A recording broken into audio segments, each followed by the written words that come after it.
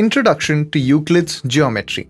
Hello friends, welcome to this video of Introduction to Euclid's Geometry. In the previous video, we discussed about Euclid's axioms. Today, we will discuss some facts related to axioms. Let's start with a question. Suman has 4 books and 2 pens. Madhu has 3 books and 4 pens. So tell me, how many books and pens do they have in total? Friends, Suman has 4 books and Madhu has 3 books, that is, both have 7 books in total.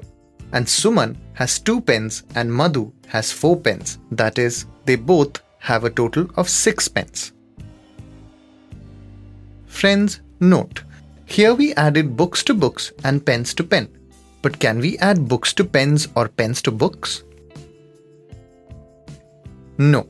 Only books can be added to books and only pens to pens. And not only just addition, but subtraction also. That is, only books can be subtracted from books and only pens from pens. According to the second and third axioms given by Euclid, we can say that only the same type of quantities can be compared or can be added or subtracted. To understand this statement clearly, we will see some more examples, such as we cannot add or subtract a line in any angle, nor can we compare a square with any angle.